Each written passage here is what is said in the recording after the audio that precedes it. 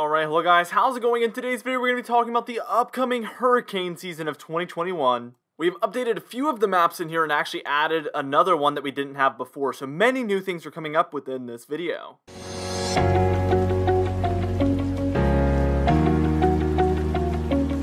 Anyways, for today's comment of the day, I want to know how many major hurricanes do you expect to occur this year? Let me know in the comments down below, and I'll be picking one of those for tomorrow's video. Let's get straight into this video. First things first, I need to educate everybody on all the different regions I will be talking about within this video. And first things first, we have our red region there, the main development region, or what we commonly call it, the MDR. This is where most tropical systems begin. They're near the coast of Africa, and they work their way all the way westward towards the Caribbean, where they enter into the Caribbean region, which is our purple region, and from there they can go to basically 3 different places. They can go to the Gulf of Mexico, they can dissipate within the Caribbean too, but we're not going to talk about that, that would be obvious. They can go out to sea, or OTS for short, or they can head up the East Coast, and then everywhere in between is also a possibility. Now let's move on to our next graphic, and this is going to be our temperature anomalies there for the sea surface temperatures. This obviously has massive implications for the hurricane season. When there's warmer waters, those hurricanes have a much easier time developing, and then when there's below average sea surface temperatures, they have a much more challenging time developing. So that's the bigger difference there. As you can see, along the eastern seaboard and the Gulf seaboard there, as you can see for the United States, we have above average, slightly above average sea surface temperatures expected for the hurricane season this year and surrounding regions there. And that's going to have massive implications, especially as these storms get close to this region and then close to the states. They could develop even further. Let's say we have a Category 1 moving in. They could have a pretty easy time developing into a Category 2 or 3. Which is just obviously extremely bad news. Now here is our even further above average sea surface temperature region, and as you can see, it's even closer to the coast, hugging the coast there, especially if we have some above average temperatures around air temperatures, that is, around above these regions. It's just going to help influence those sea surface temperatures even further. It's just like they obviously impact each other. The air temperature above can cause the sea surface temperatures below to change, and we do expect some above average temperatures, air temperatures above that region, which has massive implications for this upcoming hurricane season in effect, with just how it impacts those sea surface temperatures around it. And again, those sea surface temperatures directly affect those storms that are moving over top. All right, now what we're going to do here is in a moment we're going to talk about another above average sea surface temperature region and then some below average sea surface temperature regions as well. Then we're going to talk about the wind shear, the development, and even the overall hurricane season forecast as well. All of those things are coming up in just a moment.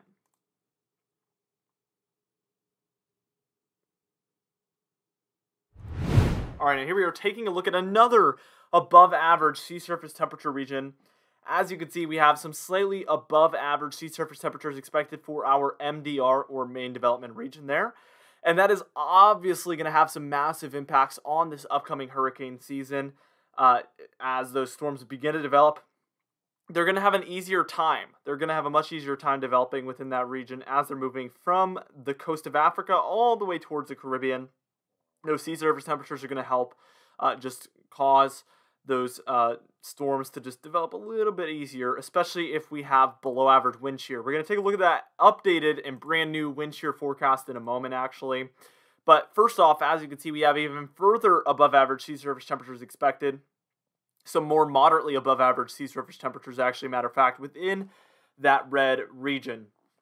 So this is obviously very bad news, and this is very similar to what we had last season, actually, which was a historic hurricane season. We had very similar setup as far as sea surface temperatures are concerned.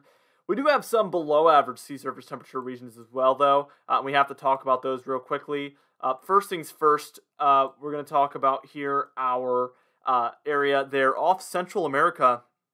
We do have some below average sea surface temperatures around for that region, and that's going to have some implications. Obviously, some storms head a little bit further south than what is normally typical into this region, and it's not usually considered very favorable, but especially if we have below average sea surface temperatures, that's not going to make this a very favorable region for hurricanes to come in and develop. So I do expect a lot of storms to head into this region and then actually end up breaking up and that actually is pretty typical as is for this region, but especially with those below average sea surface temperatures, they're not going to have an especially easy time developing here south of Jamaica whatsoever.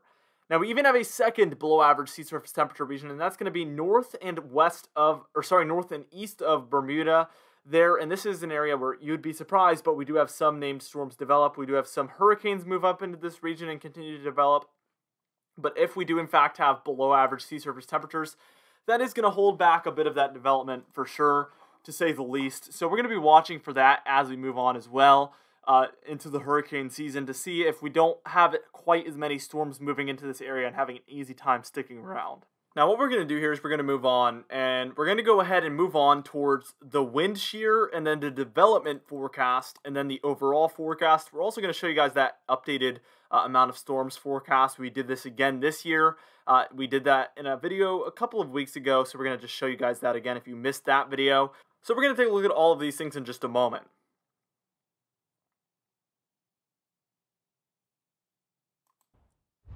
Alright, now here we are taking a look here at our wind shear forecast, and this is a brand new graphic that we actually have not shown before. And as you can see, we actually do expect below average wind shear. We had equal chances for the longest time, and finally we've gone ahead and made the call that we think there will be below average wind shear this upcoming season. The reason for that is I do expect us to go more in the La Nina direction rather than neutral ENSO. And even if there was a neutral ENSO, they also do from time to time have less wind shear than what is normal some of the time as well. But I think especially if we see a La Nina develop, that is going to be more than likely chance that we do end up seeing just below average wind shear. And this will actually cause more development to be likely. All right, now let's get into that development forecast. Speaking of development, and we have below average south of Dominican Republic and Haiti as well as Jamaica. That's because, well, first off, it's not even very good for development regardless, typically. But also, I don't expect us to have above average sea surface temperatures in here. Matter of fact, I expect below average sea surface temperatures for most of this region, and that is the main reason why I expect below average development for this region. Now, to the north of here, slightly above average development for this region, for the Caribbean and all the way up the East Coast.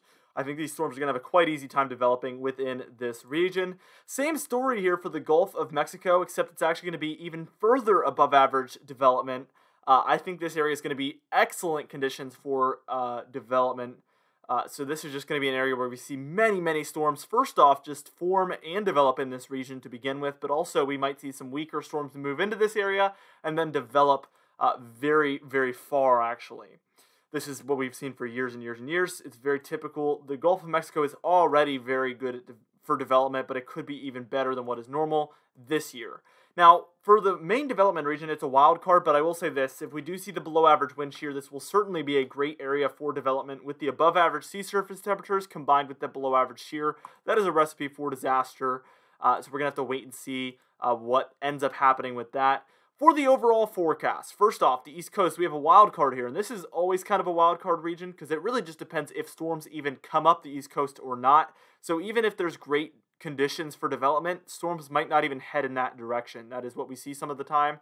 So we're going to really just not even know whether storms will head that way or not until a week before they do or whatever. So this is going to be very challenging, if not impossible, to forecast in a longer range form. Now, for the Gulf of Mexico, we have highest risk and best chance for tropical activity. This is typical anyway, but especially this year, we have the above average sea surface temperatures, the above average development, and I expect above average activity, therefore, as well. Now, above average activity is expected for the Caribbean here, according to all of these things in this forecast. That's going to be another great region for development. Now, to the south of there, not quite as favorable whatsoever there. To the south, below average sea surface temperatures. Just not really a good area to begin with, so I don't expect as favorable conditions to the south of that red region. Now, shear will dictate everything for the main development region, but I do expect below average shear at this point, so I think this will be a place where storms will also have a very easy time to develop as well. For that named storms forecast and hurricanes and major hurricanes, we expect 14 to 20 named storms, 7 to 11 hurricanes, and then 3 to 6 major hurricanes this upcoming hurricane season. Anyway, for our confidence tab, we're at a 4 out of 6. That's the maximum I will go for a long-range forecast, so that is pretty high confidence if I do say so. Anyway, for today's patron highlight of the day, I want to thank you all for supporting the channel, but especially our platinum patrons, John Bembenek, James Wade, Dovi Nagel, Larry the Pan, and Donna Carnes, alongside our diamond patrons, Bill Roberts, Marcus Connolly, Noah Harley, Michael Codalessa, Catbite, Charles Stinnett, Cindy Klein, Mark J, Luke Flago, Gary's, and John Quilisi, alongside Dwight Phelan as well. I always forget to say Dwight Phelan because John Quilisi used to be our last one, but now we've added Dwight Phelan.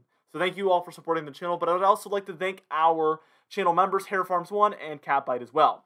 Anyway, guys, thank you so much for watching this video. Be sure to destroy the like button. Be sure to comment to help the YouTube algorithm out, and be sure to subscribe if you like weather-related content. I will see you guys in the next video.